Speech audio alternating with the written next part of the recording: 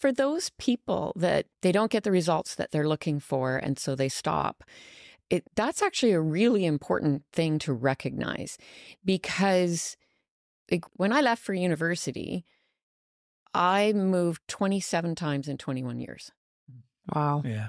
I was searching. At the time, I thought I was being unique and adventuresome, Right. but now I look back and I go, no, I was searching. Yeah. I was desperate, desperately searching for some place to belong, And what also happened during that time was I realized that, in retrospect, that if something didn't work, I simply wasn't willing to live that way. Mm.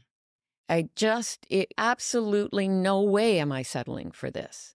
I refused to settle for it. I refused that this was as good as it got. Yeah. And I would just keep looking. And I tried all kinds of things. One of the best things that happened to me was going to women's business connections and meeting all these different women. And a lot of them were in the healing industries. And so I got exposed to a bunch of things I would have known existed, right? So the healing arts, right? And so I was able to try a bunch of those things too.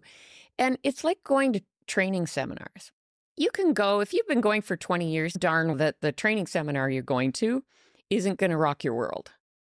But you might get one thing out of that and take it with you. And that's what was happening all those years. All those people I met and all the things I tried, I was getting one thing at least out of each of them. The real drinking from the fire hose came when I became a coach.